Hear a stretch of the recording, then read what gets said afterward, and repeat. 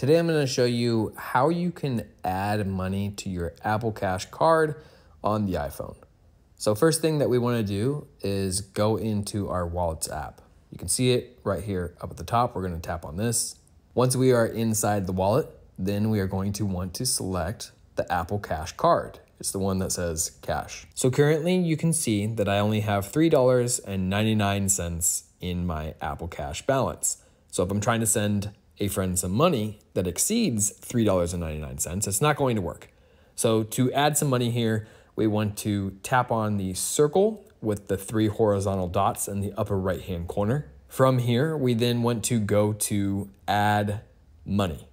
So we're gonna go ahead and tap on add money. Now we have some couple options here. We can just select some of these preset amounts like $10 or $50.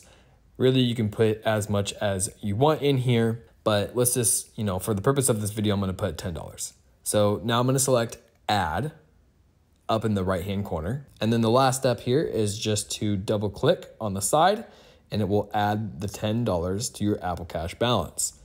Now, if you don't see this page, it's probably because you don't have a bank account connected to your Apple Cash card. So you're gonna need to make sure to do that first. But once you get an account connected to your Apple Cash card, then everything should go ahead and work just fine. Hopefully this video helped you out. If it did, I'll see you next time.